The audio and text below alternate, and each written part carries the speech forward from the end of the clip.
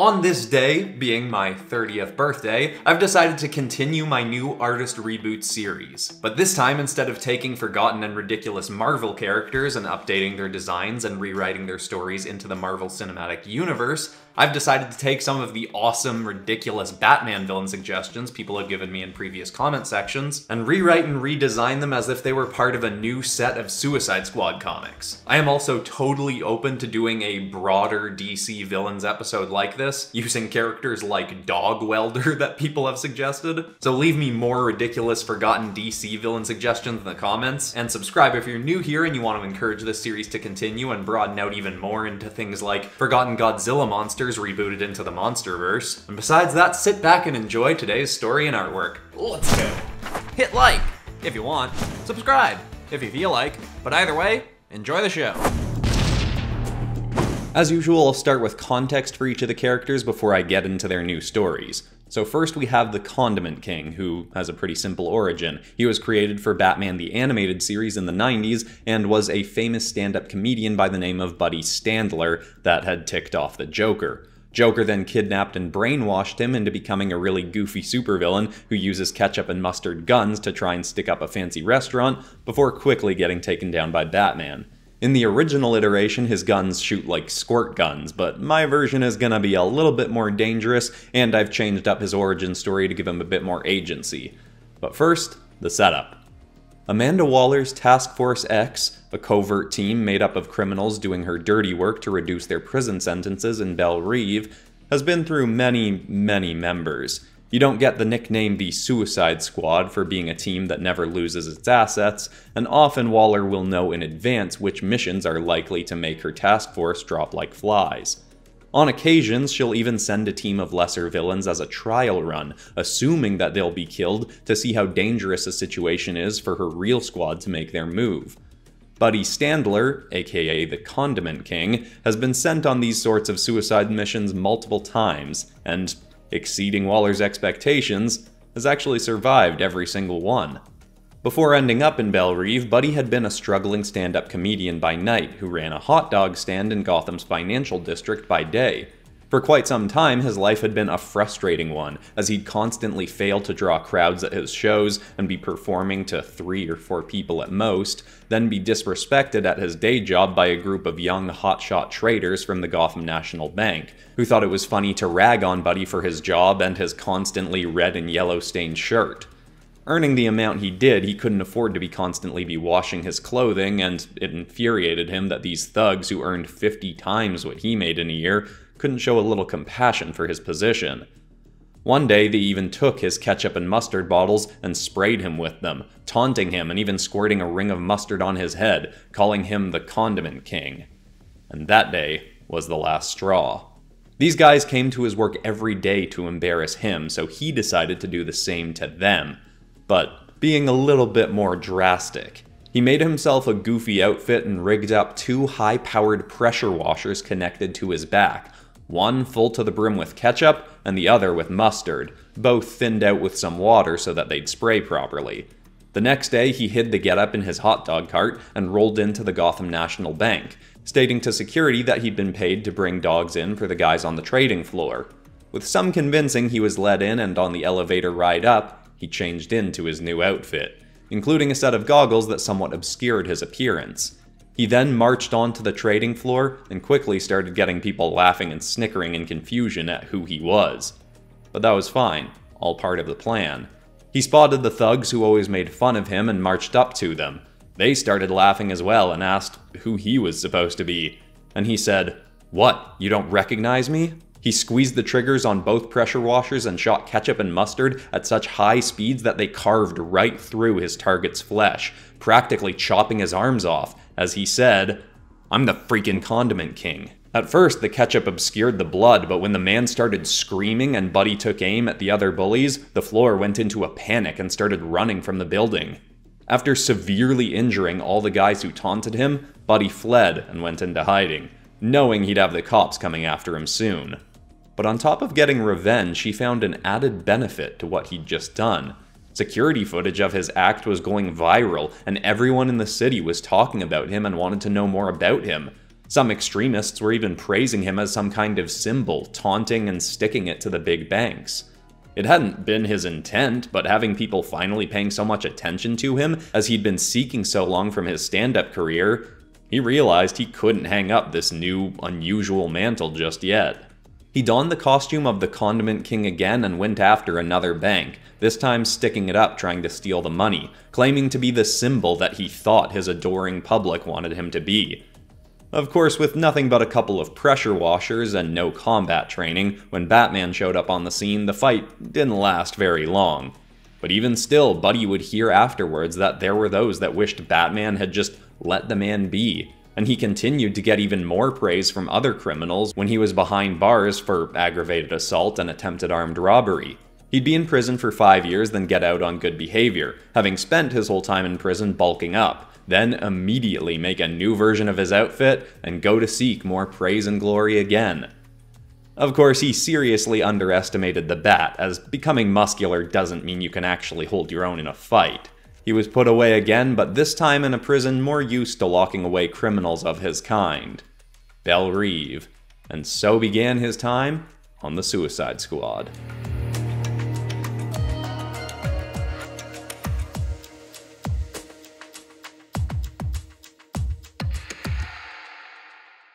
Here is context for King Tut. He was a villain created for the 1960s Batman TV series with Adam West, which was known for being very campy and goofy.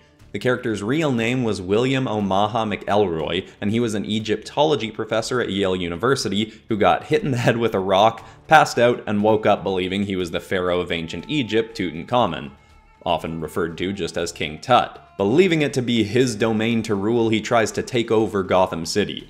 My version is going to be similar, but go a bit darker route, and I'm going to give him more abilities, with some help from another infamous Batman villain who's actually been around even longer than the Joker, Hugo Strange. Here's the story. For all members of the Suicide Squad, Amanda Waller will have an explosive implanted in the base of their necks. If they don't obey her orders, they know they risk having it detonated. Often that will be enough incentive to play nice, but some members need to be coaxed in different ways. For a man named William Omaha McElroy, Waller had to convince him that doing what she says is to do the will of the gods of ancient Egypt. You see, McElroy was once a prolific professor of Egyptology with an encyclopedic knowledge of the life of King Tutankhamun, who took the throne of ancient Egypt before he was even 10 years old. Unfortunately, this information would be part of his undoing.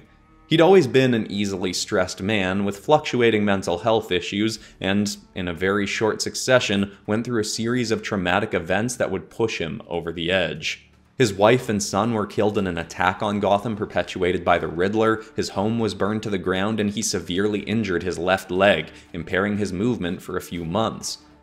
All this has since been attributed to the mental breakdown he then had, which caused him to believe that he was King Tutankhamun reincarnated, given another chance to rule by the gods. He spent a few days in robes out in the streets of Gotham ranting at people to obey him, and when he was approached by the police, he attempted to take one of their guns, leading to them arresting him. His crimes shouldn't have been big enough to have him put away in Arkham, but the lead psychiatrist there had learned of this man and saw an opportunity for an experiment, so he pulled some strings. Hugo Strange had a fascination with the criminally insane and with the vigilantes of Gotham, especially Batman.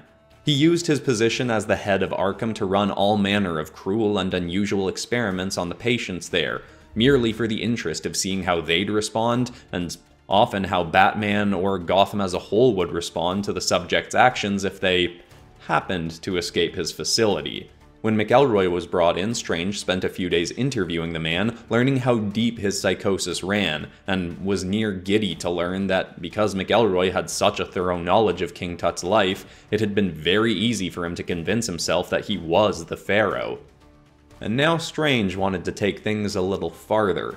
He'd acquired an artifact called the Orb of Ra, an item known for having magical powers that had once turned the archaeologist Rex Mason into the superhero Metamorpho. He presented the artifact to McElroy, stating that Strange had been instructed by the god of the sun and of order, Ra himself, to grant the orb to McElroy and aid him in his rule. Strange stated that the orb could help ensure that his might was recognized and that health problems could not be his undoing again as they had been in his prior life. McElroy took the orb, and while it had given Rex Mason elemental abilities, it had a different effect in the hands of a man believing himself to be Pharaoh. It made his body far stronger and healthier. He could also manifest balls of blinding light and channel the power of the sun to create spontaneous eruptions of flames. He used this to flee from Arkham and go back to Gotham, where he used the orb to fly to the top of the tallest building in the city, Wayne Tower, and announce to all that he had returned and was their now and future king. After briefly trying to coax him down, he was fired upon by the GCPD, and in return he scorched them with plumes of flames from his orb.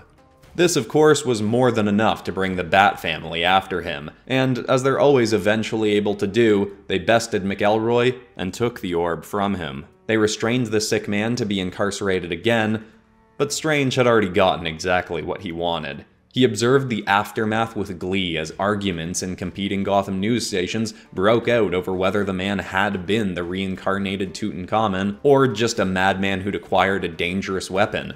Strange fanned the flames by stating that McElroy had spontaneously summoned the Orb of Ra while in a psychiatric session, and, of course, Strange had ensured to erase all evidence of him having acquired the artifact himself.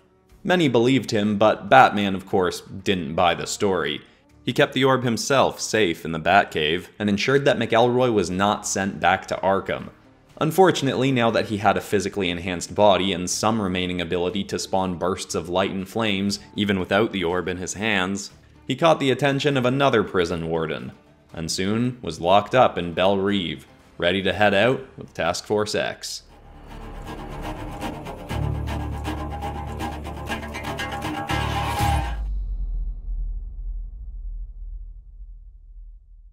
Quick interruption to say that if you want to do me a little bit of a 30th birthday present, and do yourself a bit of a favor, consider going to check out a video from Kyngpin Creations. Kyle over there's got another story and Speedpaint style channel going that's very close to hitting 1,000 subscribers, may have even hit it by the time this video comes out, but if not, let's see if we can help him get past that threshold. I'll link one of his videos, subscribe if you like what you see from him, and maybe watch a few things that he's got. I mean, no, open it in a new tab so you can finish watching this first, but still, Kyngpin Creations, go check him out. Linked in the description, but for now, back into more goofy Batman stuff. Let's go! Here's context for the Eraser, who I genuinely think, besides his goofy look, is a fantastic idea for a Batman villain.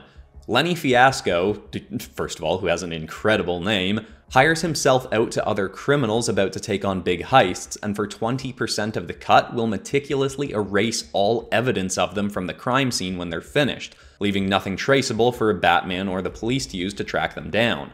But he's considered to be a pretty ridiculous Batman villain because he dresses as a giant pencil with pointy lead shoes that he uses to stab people. He was also actually a classmate of Bruce Wayne's who is made fun of for always making mistakes and constantly using his eraser. I honestly think Amanda Waller would love to have a guy like this on the Suicide Squad, so here's his new story.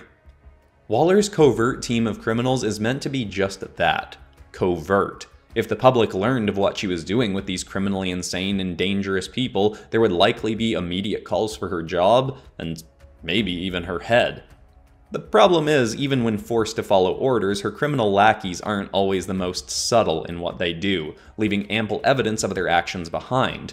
It wouldn't take the world's greatest detective to see a high-tech boomerang left at the scene of an incident and figure out that Captain Boomerang had been involved despite the fact that he was supposed to be locked up in Belle Reve.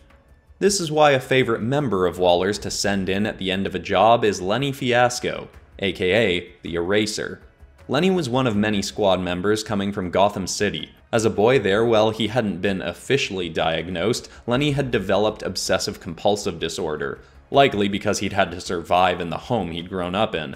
His parents were both highly irresponsible slobs who'd leave food cooking so long it'd catch fire, leave spills on the ragged wooden floor to start rotting and mold development, and would constantly forget to pay the bills. Barely into his teenage years, he began doing all of the cooking and cleaning, and even learned enough to do his parents' accounting and taxes for them. While it was obviously very helpful for them, living this way was torturous for Lenny, and his mind would obsessively be on the lookout for anything that his parents, or people he interacted with, might be doing that could cause them harm. He'd try to tell everyone around him, even people he didn't know, how to dress not to get sick, what to eat to stay healthy, not to walk while distracted on their phone. Any potentially dangerous act he saw others committing would trigger him and compel him to try and tell them what to do. Which, as you might imagine, even though he had good intentions, really irritated a lot of people and made him off-putting to them, meaning it had been very difficult for Lenny to ever get a job or make any friends. That is until he was embraced by a rather unexpected community. During Christmas break near the end of his time in university, Lenny came home to his parents' place only to find that his father had become a small-time criminal to help make ends meet. He forced Lenny to come and be a lookout as he and some other guys broke into the Gotham Museum. He stood outside the back door, quaking at how uncomfortable he was, constantly looking inside to see how his father and the small crew he was with were doing. By the time they were headed out the door, Lenny was horrified to see how much evidence of their actions they were leaving behind. As they tried to get him to flee, he listed how they'd left footprints that the police could use to get their shoe sizes and know how many of them there were. Fingerprints had been left by one man who'd taken off his gloves to handle a more delicate object. They disconnected 3 security cameras but hadn't seen a 4th one in the far corner of the room. He went on and soon just ran in and cleaned up all the evidence they'd left himself, before finally fleeing the scene with them. Lenny's dad thought the boy was just being paranoid, but another member of the group, a career criminal from the Falcone crime family, was impressed. He offered Lenny a job doing basically what he'd just done on that crime scene, coming with his guys on jobs and watching for their mistakes. The idea of living a criminal life terrified Lenny at first, but when he met some of the other Falcones, he was astounded by how warmly they embraced him. Where other people avoided him and made fun of him for his overly meticulous nature, the Falcones praised him for it. Not to mention they were willing to pay him very, very well once they saw how good he truly was. They even gave him the nickname the Eraser and decked him out in some flashy supervillain-like attire. He'd never wanted to be a criminal and was somewhat ashamed to be one, but feeling so accepted was something he'd never experienced, and he was afraid he'd never find it anywhere else if he left. That is, until he was eventually forced to leave this group behind. If you commit enough crimes or at least aid in them long enough in Gotham, you're eventually going to get taken down by the Bat, and not even Lenny's eye for errors was as refined as Batman's.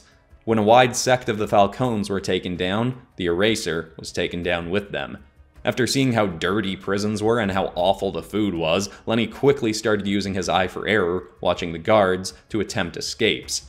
After a few nearly successful shots at it, he was transferred to a more secure prison, Belle Reve, where his Task Force X career began. Eventually, Lenny had done so many jobs for Waller that he'd completely erased his prison sentence, but instead of going back to the Falcones, he'd noticed that he'd felt embraced by Amanda Waller's own team, as he wasn't like the unpleasant criminals that they often had to work with.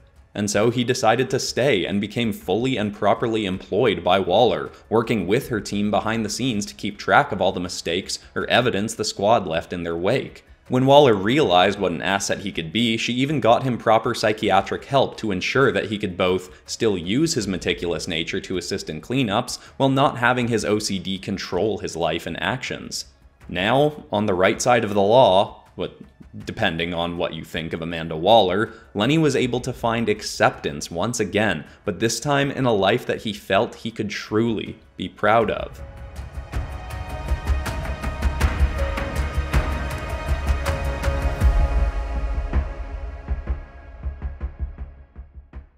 Now here's context for the Rainbow Creature, who I am admittedly going to take more creative liberties with. Originally, this creature showed up in the goofy Silver Age of comics as a beast that spawned out of a volcano in South America, while Batman and Robin were there dealing with rebellions, because I guess they weren't busy enough with Gotham's issues. It has different abilities activated by different colors on it, but as it uses a specific ability, the color associated with that ability gets used up, and it then has to absorb more of that color, or a different color, from something in its environment. Even though it's a character from South America, I'm going to bring its origins a little bit farther north to the Caribbean for my version of it. Here we go. While Task Force X often employs lesser-known metahuman criminals, there are cases when villains of great notoriety are utilized. Amanda Waller has recently acquired a particularly well-known villain of Gotham after he returned to face Batman with an unusual but very dangerous enhancement. Bane had been born on the Caribbean island of Santa Prisca during a time of revolution and immense government corruption. He was forced to take on his escaped father's jail sentence from birth, meaning he was raised in the confines of Penadura prison. To survive there, he'd trained his body and mind to become a lethal force of nature, and was essentially running the prison. He even agreed while in there to undergo experimentation to become even stronger using a steroid called Venom. It worked on him, unlike it had on everyone else who'd tried it, but Bane would need to take the drug every 12 hours to keep up his immense strength, or else he'd become sick and lose it all. And because of this, he'd spent much of his life on the lookout for an alternative. Far into his criminal career, long after he'd famously broken Batman's back in Gotham, Bane had escaped prison there and sought refuge back in Santa Prisca, only to find the locals were telling tales of a strange creature, killing hikers up in the mountains. He ignored them at first, but as he heard more and more people stating this as more of a fact than a legend, he became curious. He hiked up to the area of the sightings himself and quickly found that the tales were true. A creature, even larger than his own massive stature, was there. It was an odd beast with an array of rainbow coloring and an array of abilities. It could project flames from its red flesh, ice from its blue, could vaporize what it touched with its yellow, and could strike with strength that rivaled Superman with its green leg. If he was hit from a blow from that, even someone as strong as Bane could have essentially been flattened. Luckily, he found that as the beast used these abilities, its colors would drain, and it would need to absorb more before using them again. It was unlike anything Bane had ever seen, and whether it was a supernatural entity or some sort of alien life form, he wanted to study it and see if he could harness any of its might for himself. He fought the creature, staying on defense while it drained its powers, then knocked it out while it sought more color to charge up. He brought it to a lab where he eventually found, by keeping it sedated and controlling its exposure to different colors, he could siphon the creature's multicolored blood to mix in with the very venom that gave him his own strength. After some trial and error, Bane found that he was able to control the exact same abilities as this creature, making his own flesh change colors. While it didn't change his need to take venom every 12 hours, he thought with these enhancements he may finally be able to permanently slay his rival back in Gotham. And so he returned to go another round with the Bat. As one might expect, unprepared for this new set of abilities, Batman was nearly killed on their first battle. But after escaping and having some time to prepare, he was able to use a similar tactic on Bane that the brainy brawler had used on the creature, letting him wear out his colorful new skills till he was back to a state that Batman had managed to best before, and would once more. Not only would Bane then be taken to Belle Reve, but Waller would learn of where he had the creature sedated and have it brought to her as well. That way she'd have further leverage with Bane to get him to do her dirty work on the Suicide Squad. She'd grant him access to his colorful new venom whenever he'd go on a mission for her. And while she would use him sparingly, knowing how intelligent and powerful Bane was, making an escape attempt from him much more likely to succeed than those of other inmates, when she needed a particularly heavy hitter, she knew exactly where to turn.